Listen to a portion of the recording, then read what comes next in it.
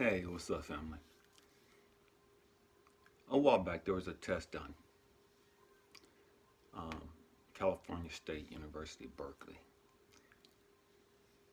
did this test. They gave a bunch of kids an exam, a quiz of how to put something together. And they gave a bunch of college students the exact same thing.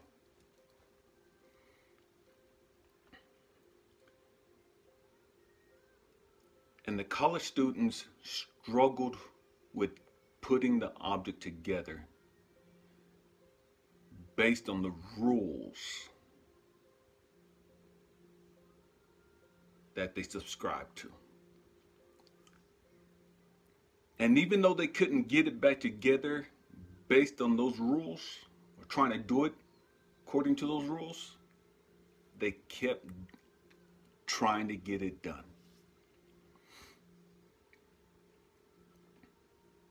Kids,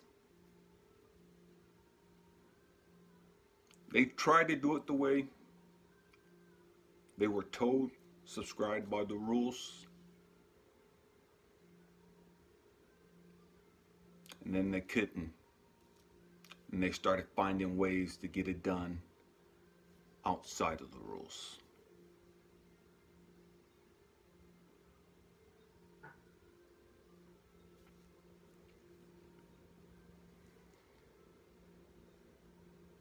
Sometimes you have to get outside of the rules. Sometimes you have to violate the rules. Sometimes you have to think outside the box.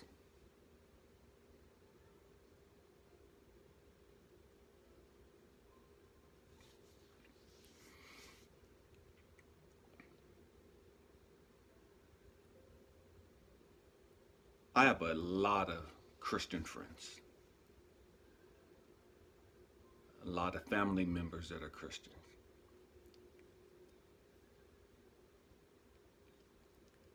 And this message is going to be for you.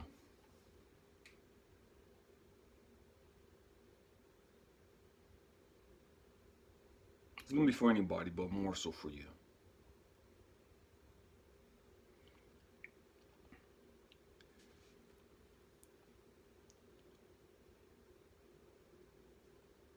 I'm asked a lot, why is it that so many people are leaving the Christian church?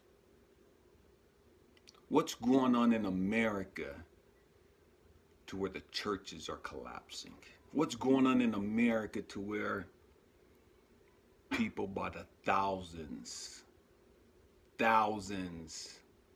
are leaving the church every year?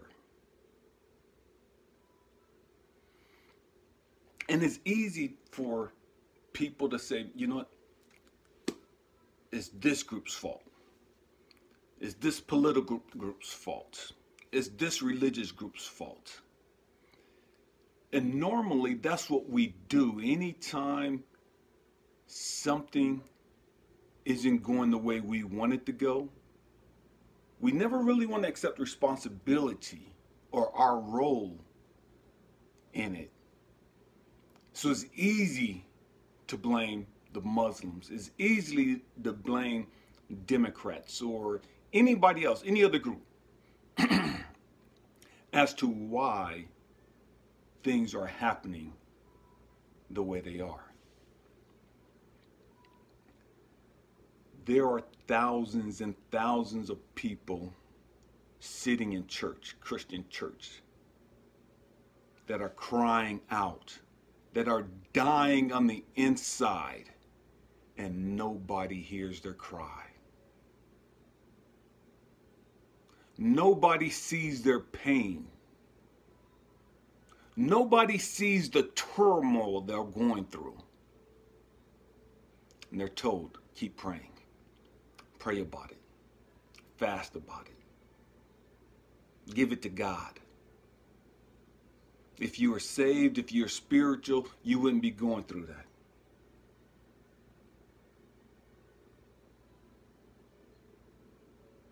That sounds an awful lot like the people in the Bible who told Job the exact same thing.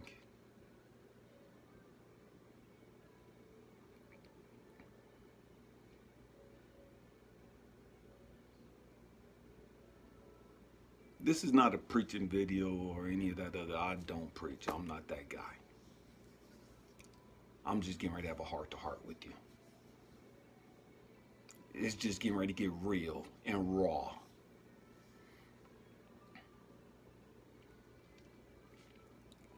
You have so many people that have gone to school, that have gotten degrees, and they think that makes them qualified to teach somebody something. They think that makes them qualified to get up and give a word to somebody or to speak into somebody's life or over somebody's life. You're no more qualified than a drug addict right now. I don't care what you think you know. I don't care what paper you have supporting your credentials. If you ain't been through it, you can't speak on it.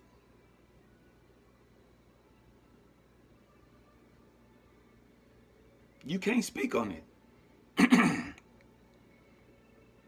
I've worked in the prison system, but I've never been to prison.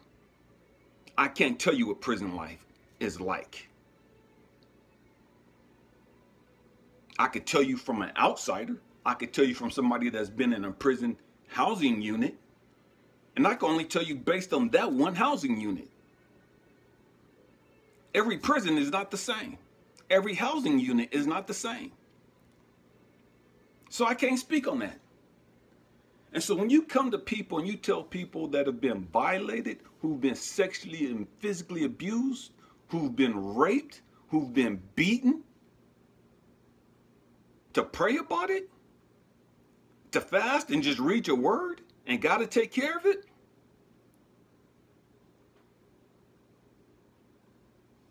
get out of here with that madness. When you tell people that are depressed, people that are suicidal, that they need Jesus to pray, the old me was wanting to slap the taste out of people's mouth for stupid stuff like that. That's so cruel to say. It's cruel, it's heartless for you to tell somebody who's gone through hell, through something you have never experienced, to sit down and pray about it, to give it over to God. That if they were real Christians, they wouldn't be going through that. They wouldn't be dealing with that. You have abused your position. You're not fit to be a leader. You're not fit to speak into somebody's life. You just invalidated and minimized everything that that person has gone through.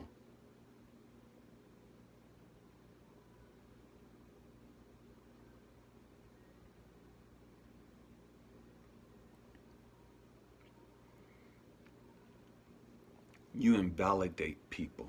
You minimize the struggles that people have when you never had that experience. And you try to emotionally and spiritually manipulate them into being who they ain't. So you don't want them to talk about their problems. You don't want them to talk about their struggles. You want them to be like you.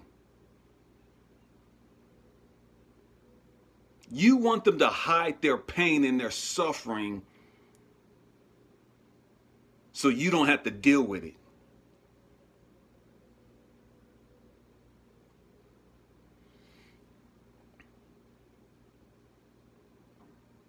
Why are people leaving the churches in masses? Because the people in charge of the churches have failed in their responsibilities. They have failed in their duties. They're derelict of their duties. They're not fit to be in those positions.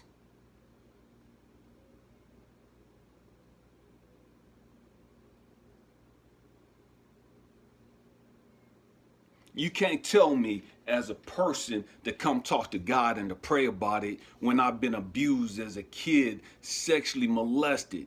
Ain't nothing in the Bible telling me or showing me how to deal with that.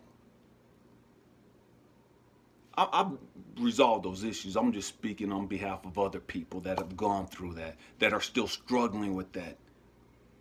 Women that have been raped. Women that have done what they were supposed to do as a spouse and were still physically beaten. Women that have done everything that they were supposed to do and they were cheated on and abandoned by their spouse. It's easy to sit back and talk about what you're supposed to be and how you're supposed to be as a Christian when you ain't been through nothing. You can't tell me nothing. You shouldn't be saying nothing to anybody else because you ain't got nothing to say. If you ain't been through it, keep your mouth shut. The best you could do for those individuals is pray for them and try to be there for them. Other than that, you ain't got nothing to say to them. You shouldn't have anything to say to them. It's people like you that are running everybody away. Because of your arrogance and your self-righteousness in making everybody else feel bad because they're not like you, because they've gone through some stuff.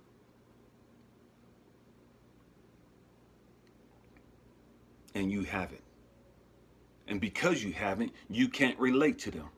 And because you can't relate to them, you don't want them around you.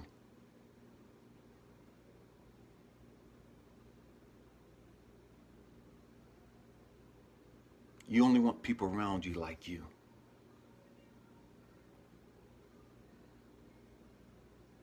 Because it's comfortable. You could keep your comfort. But I promise you this.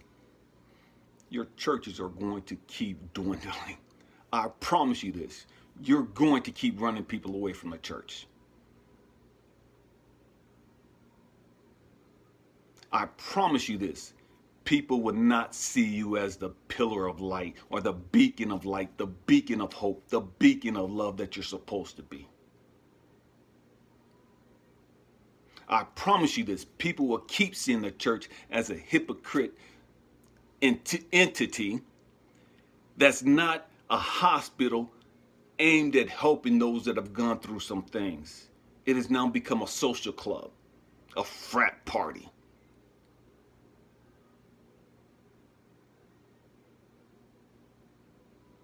That's all it is. It's no different from the Sadducees and the Pharisees. They knew the word. But they didn't live nothing. Their life wasn't a testimony to anything. Again, I'm not no preacher. I'm not none of that stuff. I'm just somebody answering a question.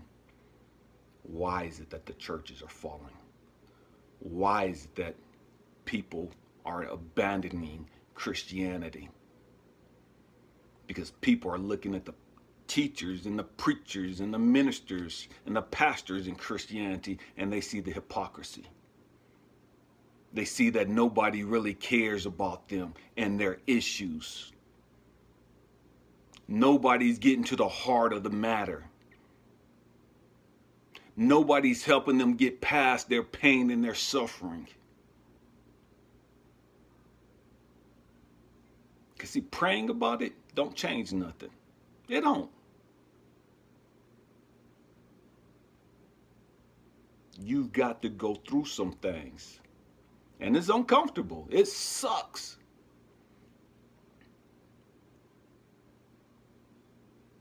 But until you're able to have those heart-to-heart conversations with yourself and why you're in those positions, because most of you are in those positions because of ego. And it ain't got nothing to do with the heart of the people.